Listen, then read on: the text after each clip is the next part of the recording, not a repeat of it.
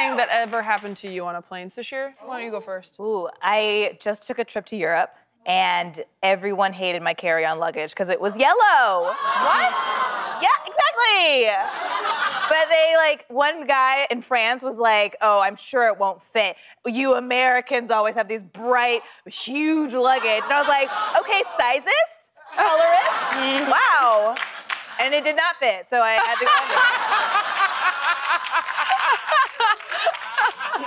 Nicole, how about you? Well, I would say once I found a piece of in my blanket. Oh, that's right. Yeah, which is real, but honestly, flying economy.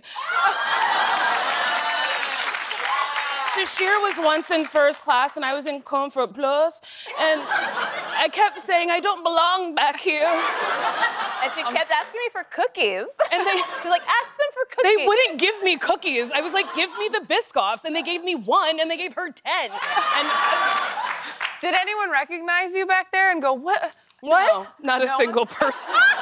No, you think I'm more successful than I am. You're very successful. In some circles. Mateo, how about you? Honestly, the worst thing that happened, it wasn't to me, it was to Sashir. So we do New Year's trips every single year, and one year we went to Italy. We got upgraded to first class and we were like eating steaks. No, there was one upgrade available. Sashir was #1 on the list, and I just bought it. That is right. But wait, so, hold on, wait. Now, this is January of 2020, so as COVID was starting, Sashir wrapped herself like a mummy. We have a photo, wait. And then, this is Sashir. I mean, this is the wardrobe equivalent of first class. I feel like if I was that, like, bandaged up, I'd be like, I'm fine. Yeah. Totally good. Yeah. All right, panel, tonight you'll all be playing for this rubber stamp that says approved. Finally, you can give your stamp of approval, literally. Let's get into it. This year has thrown us a lot of curveballs, but something that came out recently that no one saw coming, Peter Griffin on Hot Ones. How are you around spicy food? Fine. I've had every strain of COVID, so I taste nothing. That's the first time I've heard that one. Have any of you guys done Hot Ones? No, but I really, really want to. Yeah. Did you see this and you're like, cartoons? Yeah. You know what I mean? I was like, where's my publicist? For real. Well, one person saw this coming. Ex-user midsmoker34 posted in 2022, just got chills imagining Peter Griffin on Hot Ones. Now I have chills too. I want it. How far did he have to dig through his own tweets to find that? To comment on himself? Like, Alex, we've got issues. Well, I want in on this phenomenon. Everybody, make a wild prediction so that when it comes true, we can all say we called it. Sashir. SpongeBob SquarePants registers to vote, but not for the person you want. Mateo. Susan Boyle replaces Mariah Carey as the Christmas Queen. Can you imagine? Nicole. Okay, so beloved PBS icon Arthur starts an OnlyFans and shows his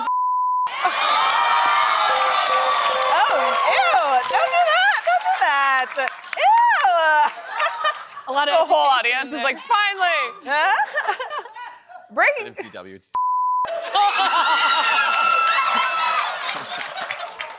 I cannot wait to see if that makes it. that actually will. wait. That's already happened. Breaking up with an artist is risky business. I'm a stand-up, so if you break up with me, I'll probably talk about it on stage and maybe Netflix. Yeah. But if you break up with a musical comedian, it could become a viral song. Take a look at this video from TikTok user Sprightly Not the Soda. Imagine you live in LA with your boyfriend and everything's going amazing till he says, babe, I want to move back to Texas to be closer to my dad. So you give up half of your career, quit your improv troupe and have a goodbye party.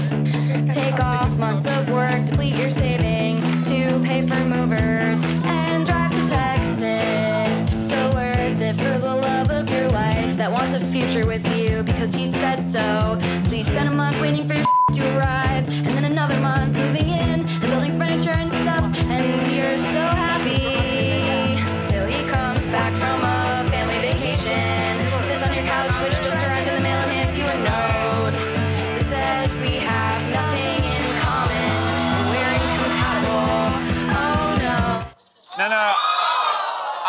I'm on his side.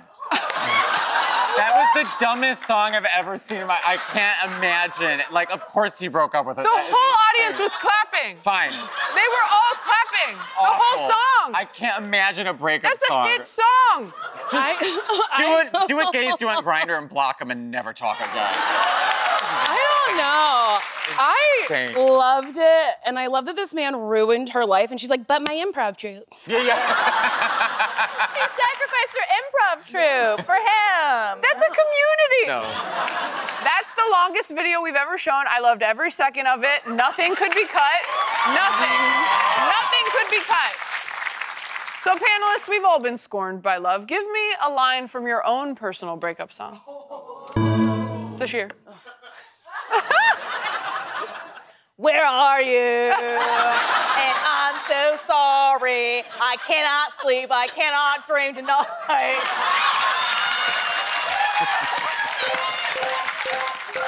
I'm not a songwriter. I just would take from Liquid. Not big enough.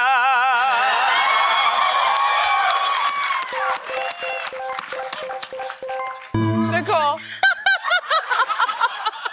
We are totally getting back together. Please don't leave me. Hello. It's Taylor Swift. Do you know her? She's white. I do know her. I know Taylor Swift. Doesn't work. I'm sorry, Taylor. No, it's fine. You guys, I'm working. Okay. No, stop. Stop. Currently, Mateo's in the lead with 3,300 points. When we come back, we're objectifying men. It's about time. Don't miss out.